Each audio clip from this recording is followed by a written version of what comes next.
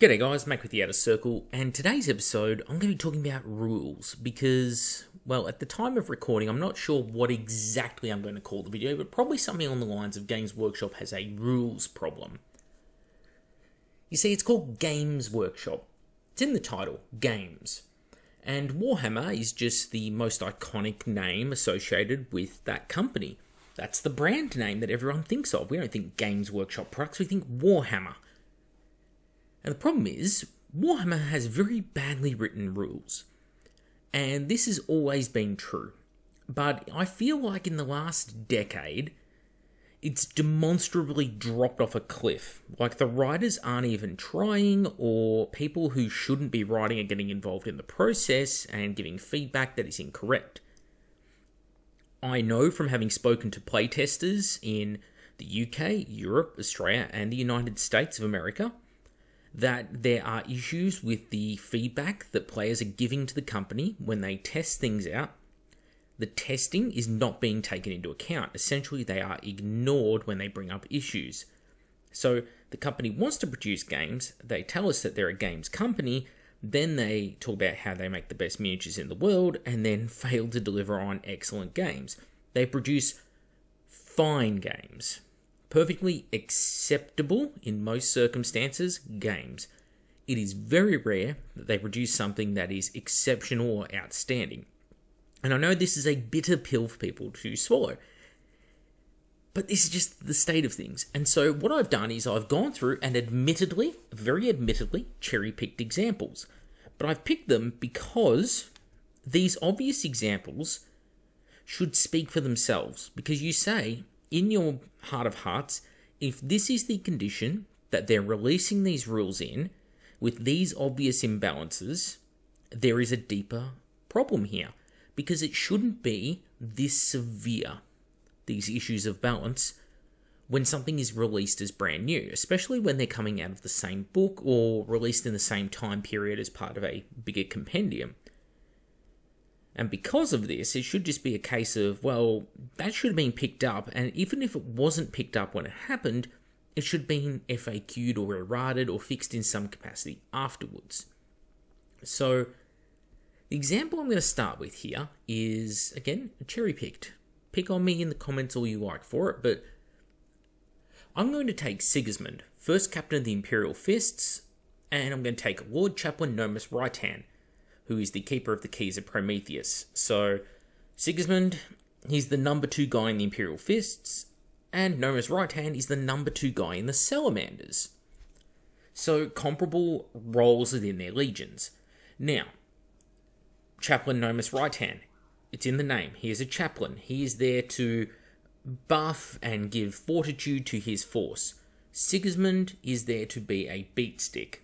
Totally cool with this. How's that play out on the tabletop? Because these guys are 1 Space Marines points apart in price. That's it. 1 tactical Marine, well actually an assault Marine, is the difference between these two. But what I want to be seeing here is I want to be seeing Sigismund have a stat line that is superior to Nomus Right-Hand, but Nomus Right-Hand having a series of buffs and abilities he gives his army that just brings them up in order to represent what he's supposed to be, considering they are functionally the same price. So let's start. Sigismund has Right-Hand beat on weapon skill by a healthy factor. Right-Hand got a buff. He was previously weapon skill 4 and ballistic skill 4. Sigismund does not have good ballistic skill, but he doesn't actually have a weapon that makes use of it in the form of a master-crafted bolt pistol. So, not the biggest deal in the world. Right-Hand has the slightly superior skill, and his weapon is a combi flamer, not a dragon's breath, so not even his legion weapon, it's just a regular combi flamer. And of course the flamer part requires no ballistic skill. So Nomus Right-Hand has him beat there, but the weapon skill thing, weapon skill 7, they're both strength 4, they're both initiative 5, Sigismund has more wounds though. Now wounds are kind of a big deal. If you go back to the 3.5 era of Warhammer, you learn that a wound on a toughness 4 model was typically worth about 10 to 20 points, depending if they're a character or an individual model.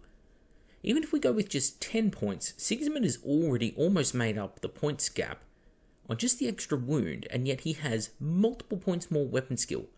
Ballistic skill is of course a degrading stat and not really worth as much. Attacks wise, they're identical, same as in leadership and saves. So, weapon skill and attacks. How does this play out? Well, we have Darkstar Falling versus the Black Sword. So Sigismund's Black Sword is +2 strength, so he'll strike at strength 6. Whereas the Darkstar Falling Enormous Right Hand is also +2 strength, and you can start to see why I picked these two for a comparison. They're both AP2, which is great. However, Right Hand is unwieldy. So he strikes last in close combat, and that's where the benefits end. Well, what is the Black Sword? It's master crafted, unlike the Salamander's weapon, so getting a reroll to hit, and has instant death on all of its attacks. Instant death, you think about that. That's Dreadnoughts, that's Automata, that's anyone he fights is going to be suffering instant death, as long as they don't have Eternal Warrior. Darkstar Falling does not have any of that. So that is a huge amount of extra attack potential that Sigismund has thanks to that weapon. What about in Warlord traits then? Well, Sigismund has the Slayer of Kings, +1 victory point gained for all units in his detachment, in his army, that is. And if they are, in addition to gaining any objectives or whatever, as long as they slay the Warlord. So, it's okay, it's a victory point. And +1 to the total number of wounds caused in each combat that they're involved in. Okay, and on top of that, gets to make an additional reaction during the opposing movement phase, as long as he's not been removed as a casualty. So, let's say there's two real things in there. +1 victory point for Slay the Warlord in a challenge, and +1 to the number of wounds caused in combats. Not great buffs, and Sigismund's not known for that, because he's a combat beatstick. So Right Hand, who should be known for buffs, being a chaplain, has any model with the Dreadnought unit type and the Legiones Astartes Salamander special rule within 6 inches of him may add +2 to their charge distance. In addition, you get to make an additional reaction in the shooting phase. So there's not 2 buffs there, there is only 1. +2 inches charge distance. Does it affect the army? No. Sigismund's affects the entire army, +1 to all your combat res. And that +1 victory point for Slay the Warlord, again, it's going to be game-wide. This is +2 to charge distance. It's specifically limited to Dreadnoughts, and only Dreadnoughts within 6 inches of Nomus Right Hand. So it's incredibly niche in its application. And Dreadnoughts, for the record, are faster than this character. So if you're crossing the table with this character and those Dreadnoughts, trying to get closer to the enemy to charge them, the Dreadnoughts actually have to stay back some distance in order to keep coherency with this character. And of course, you would have to cluster your Dreadnoughts up around this character in order to keep them within that very confined bubble. So, realistically, it's not a very good Warlord trait. Okay, maybe we can make up for it then in War Gear. Well, they've both got Iron Halos, so same invulnerable save. They've both got Artificer Armor, so same regular save. They've both got Frag and Crack Grenades. Well, the difference here is the Mantle of the Elder Drake for Chaplain Nomus Right Hand. He's going to count as Battle Hardened. So, to instant death him, you'll need to count as Strength 10 to do it. Or, like Sigismund, have a weapon that just causes instant death. Now, this seems like a huge buff to Nomus Right Hand, and in normal circumstances, it is. However, Sigismund in the special rules has Eternal Warrior. He is immune to all forms of instant death, not just strength-based instant death, like Nomus Right Hand is.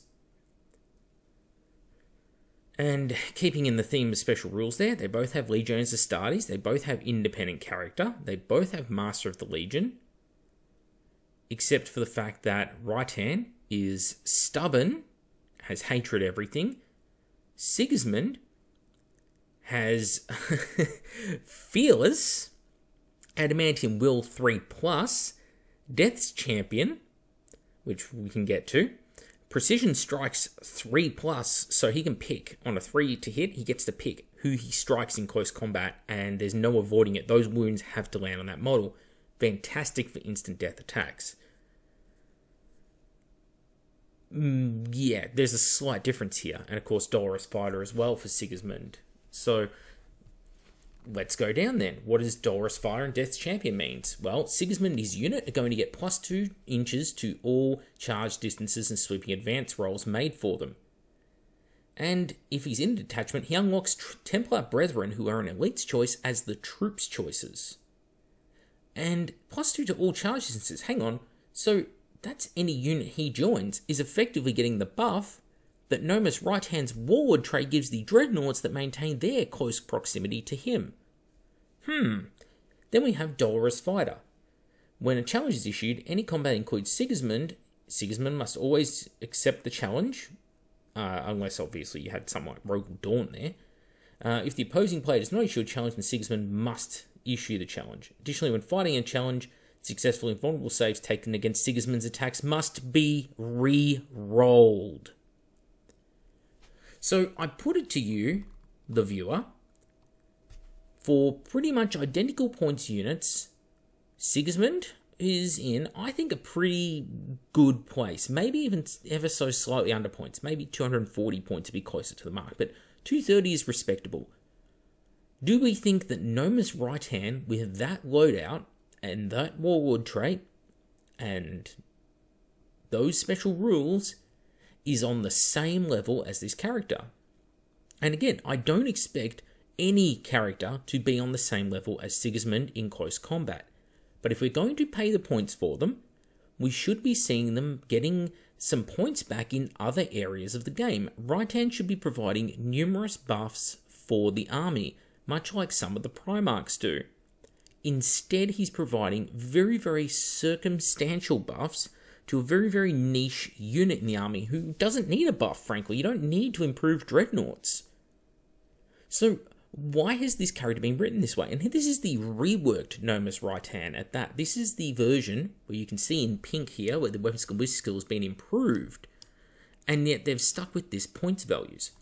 This does not make sense. Why has this character been written this way? And I know I've cherry-picked these two choices, but as you can see, they have many of the same items of war gear, they have many of the same special rules, and they have very, very similar stats on their war gear. Darkstar Falling and the Black Sword are almost identical. It's just the Black Sword has many more special rules attached to it. Well, 2 more.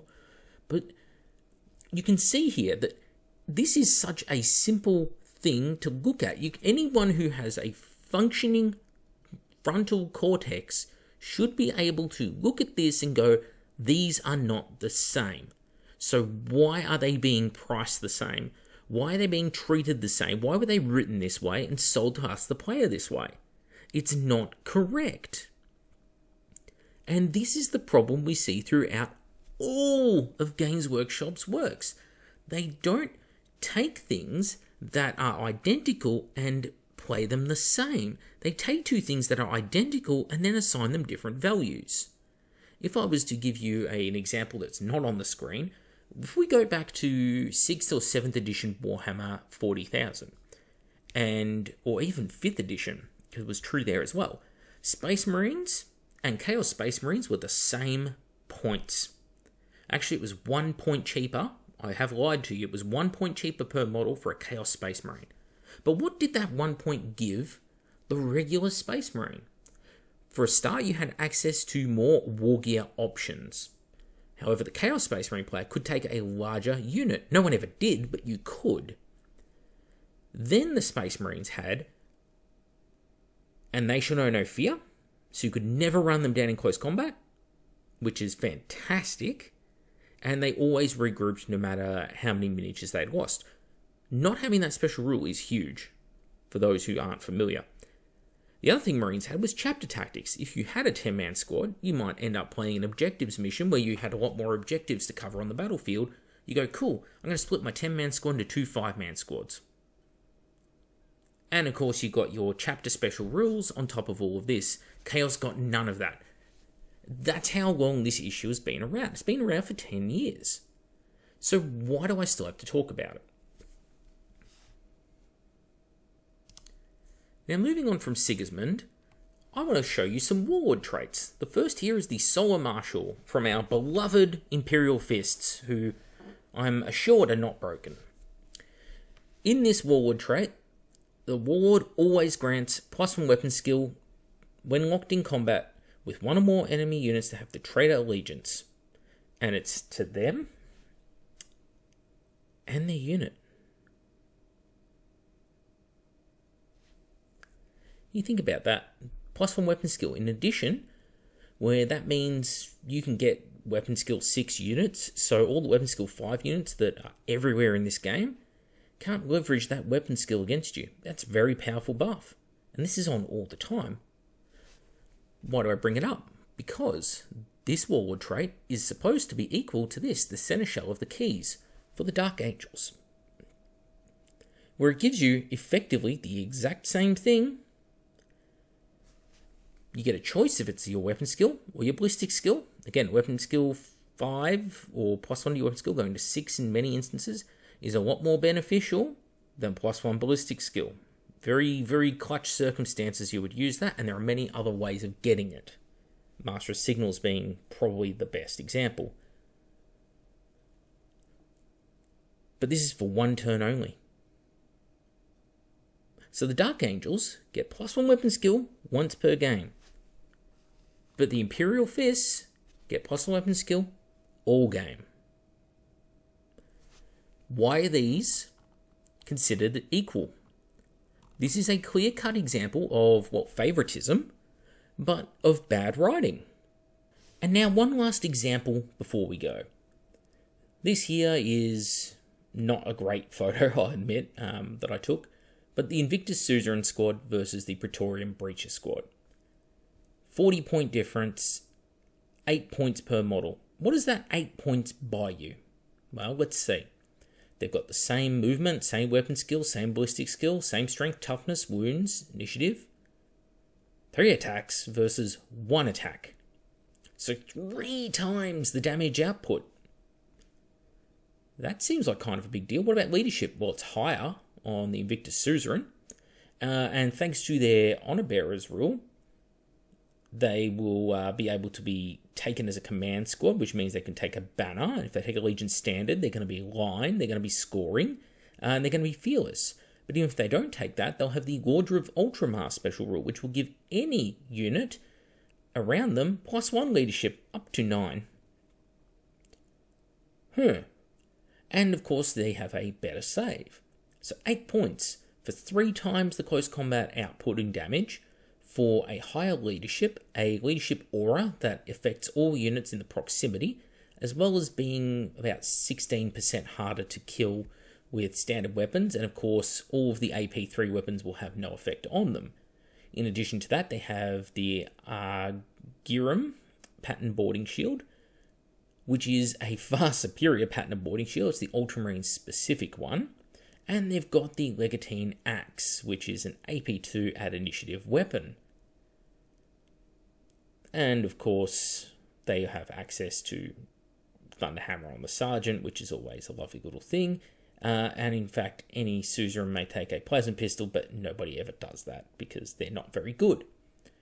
As for dedicated transports, they have the same sort of options, and these are both Elites units. So, whilst there is a points difference here, it's visible for everyone to see.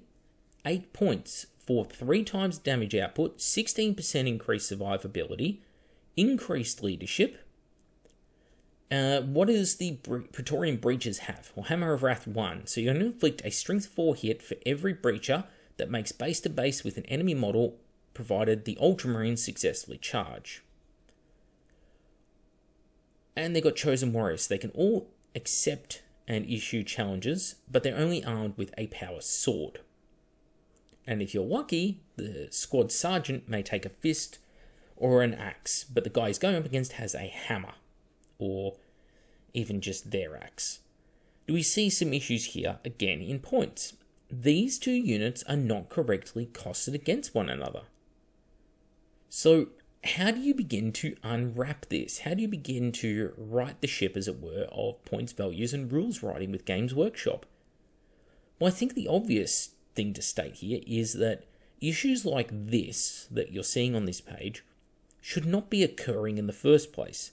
The problems should be in the soft stat line balancing, not the hard stat line balancing. And what do I mean here? Well, the hard stat lines in the game are the number values that you see in front of you. Weapon skill versus weapon skill, ballistic skill versus ballistic skill, all these special rules versus all these special rules. All of that is very easy to correctly price because you take a basic profile, you assign a cost or a price to every upgrade you add to that profile, and it's a logarithmic increase. And what do I mean? Well, if you have a 1 wound model and you give him an extra wound, you might call that 5 points. You give him a second wound, it's now 10 points on top of that. You give him a third wound, it's now 20 points on top of that. It scales up exponentially because the buff that you're giving is exponentially scaling in its abilities within a defined set of parameters. Because that first little 5-point upgrade you give, that first extra wound, may not mean much if it's on just a basic power armored miniature, because he'll still be instant killed by anything strength 8. He's still wearing just standard power armor. It's not that much of an improvement to him. But once you start adding more and more of those wounds to it, it can have quite a strong, profound effect, especially depending on their war gear. So that's where the easy points are. That's the easy balancing in the game. The hard part is the interconnected relationship within these forces. What if I put this character in this unit? It will give them all these abilities. What if I take this Rite of War? It does all of these things. Those are harder to get your head around. But that's not where the problems are occurring. The problems are occurring here, at the most basic level. When it comes to taking 2 models and putting them side by side and going, well, hang on, I can buy 2 Invictus Suzerain, or I can buy 3 breaches, Praetorian breaches, for the same points. The 2 Invictus Suzerain are going to throw out 6 attacks a turn. The 3 Praetorians are going to throw out 3 attacks a turn. The Praetorians, in all likelihood, if they do hit and wound, it's going to be 2+ save for the Suzerain. But if the Suzerain hit and wound, which they find easier, then it's going to be 5+ invulnerables for the breaches. There is no way the breaches can win that fight, despite being equal points, equally priced, considered to be equals in every sense of the word. They are not equals, they are far from it. And we saw this with Sigismund and Nomus Raitan. So, one of the things I would like to see here, and this is the point where we go into improvements, is Games Workshop needs to start writing an algorithm. They actually need to pay some money, hire some mathematicians and some game designers who will sit down and work out in a very simple, clear-cut, black and white manner what the points values of every unit in the game should be. And this is the on paper, this should cost about this. And where your playtesting should come in is when you actually put them on the battlefield against one another, what does it feel like? And that's where the game designers get to use a little bit of human intuition and go, oh, it feels a bit too good. Let's increase the points slightly. Or this feels like it's underperforming compared to what it costs. Let's decrease them slightly. We should be seeing slight tweaks and differences here and there at that point. What we're not seeing is that. What we are seeing is radically different units priced at completely insane points and considered equals. And of course, this goes into the basic game itself. I've spoken at length in my ongoing series about understanding Legion power, okay, and interpreting and understanding how the legions actually play against one another and what their strengths and weaknesses are. And some, like the Imperial Fist, are so broken overpowered that, you know, when I see people defend it, I just think they're morons. I know that's a really harsh and arrogant thing to say, but it's like, if you're defending that, you have chosen willfully to ignore all of the evidence that's been placed in front of you, and this goes doubly for the writers who wrote the system. You've just ignored all the evidence put in front of you, and you're pretending there is no problem, despite everyone around you providing you with the evidence to prove there is. You're just saying, well, you know, I don't think there is because arbitrary reasons. Well, that's not good enough, okay? And then we show you a legion like the Salamanders. We say, well, these are clearly drastically underpowered, or worse, the Thousand Sons or the Emperor's Children, Legionis Hereticus. We show you these forces and we say, look, these cannot perform. You've written bizarre rules. None of this makes sense. And that also gets ignored. So how do we fix this problem? And I think the answer is, for all of these game systems, now we can argue about the practicality of doing it from the company standpoint, because some idiot will pop in the comments and say, well, Macca, the economics of the situation, I don't care about the economics, I'm talking about the game design, right? The economics is an entirely different argument. But in the game design, we need to write everything for an edition up front. No more of this, we're going to release our codexes partway through. If you're going to do that, have it written at the start of the edition and you just drop it later. But everything is balanced and ready to go against each other from day one. And then they need to stay around for some time. No more of these day one FAQs unless something is broken and needs instant fixing, which if it's been written correctly and actually play tested, should not occur. Should not occur. We are not the video games industry shipping broken products. It's expected for these things to work as intended on day one. You are putting something into written form. You are not writing millions or billions of lines of code. You are writing 100 pages on paper of units that have been played with and profiles tweaked for 30 years. If that's nearly 40 years, if that is not enough leeway and understanding of what you're dealing with, then we have an issue here for the people who are writing the system. I know this sounds really, really harsh right now, but the people writing this are not doing a good job of it. But it's tolerated because people feel like if they turn around and they say something about it, then they're being negative and they're being unhelpful, and they should just be grateful because, well, if they're not grateful for it, the company might not support the product. Well, here's the thing. The company is in it for the money. If there is no money in the product, they won't support it. And if there is money in the product, they will improve themselves to keep gaining your dollar. But right now, they don't have to improve the writing or improve themselves because you're handing over the dollars anyway. Me, the only thing I'm buying legitimate these days is books. I have no desire to buy overpriced models that underperform on the tabletop, are full of issues. And I mean issues. The amount of dodgy Forge World I've received in the last few years, I've given up on it. I really have. I'm getting better quality out of China now. It's sad to say, but it's true. At the end of the day, there is a huge issue within the company, and the rules writing is paramount among these. If this is not a game that is easy to get into, none of them are a game that's easy to get to. And 40k has not been good in a long time, and 30k has taken some of the worst attributes of 40k and added them into Heresy 2.0. And things like reactions also play into that. That's its own kettle of fish to be unwrapped at a different point in time. Hopefully I'm getting through somewhere, somehow, to someone, and people understand me. Like, please let me know if you understand what I'm talking about here. And let me know if you think there's absolutely no issue and these units are balanced. I want to hear the logic behind it. You know, beyond I think it's fine. Like, give me more than I think it's fine. And give me more than just, I played these units on the table and I had just phenomenal rolling, and it goes to show that Nomus can beat Sigismund. It's like, really? That's not proof. Like, lucky rolling, you know, that's an unaccountable, intangible thing. Let's just pretend average rolling. Sigismund is going to kill anyone pretty much any day of the week. So, yeah, give me some actual, like, constructive feedback here, guys. Anyway, back at the outer circle. Thank you all for watching, and I'll see you next time.